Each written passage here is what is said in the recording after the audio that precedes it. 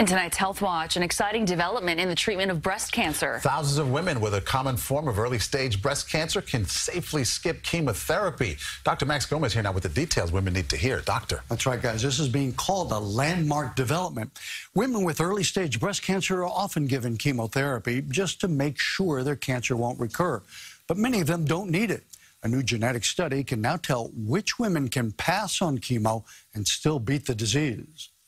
Women diagnosed with early-stage breast cancer, small tumor, no disease in the lymph nodes, and the cells are fueled by estrogen receptor positive, the most common form of early cancer, are often recommended to have chemotherapy. You have exhaustion and cognitive impairment. You're not thinking clearly. Cancer doctors have known that most women with early-stage breast cancer do not need chemotherapy.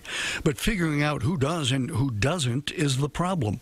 A commercially available genetic profile test called Oncotype DX gives women something called a recurrence score, very helpful for early-stage breast cancer. We knew that if a tumor had a very small recurrence score, a very low recurrence score, chemotherapy was not needed. If there was a higher recurrence score, chemotherapy was beneficial, but it was a very large intermediate group that we did not exactly know what to do with. Now, in a landmark study in the New England Journal of Medicine, oncologists have used the Oncotype test to tell which women in that intermediate group can safely pass up chemotherapy. Researchers randomized nearly 10,000 women into two groups. One got just estrogen-blocking drugs.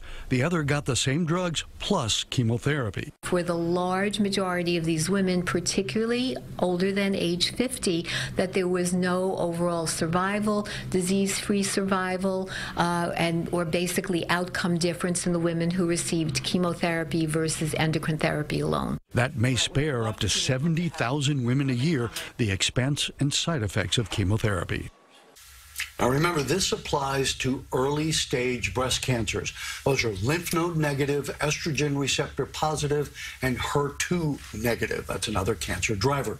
And because the Oncotype test has been available for years, breast cancer experts are calling this practice-changing, something that can be implemented right away, not a research thing or not sometime in the future. This can be implemented right away. They can save an awful lot of expense and all the hassle and side effects of chemotherapy. Right. Wow. Good deal. Big. Yeah. Thank you, doctor.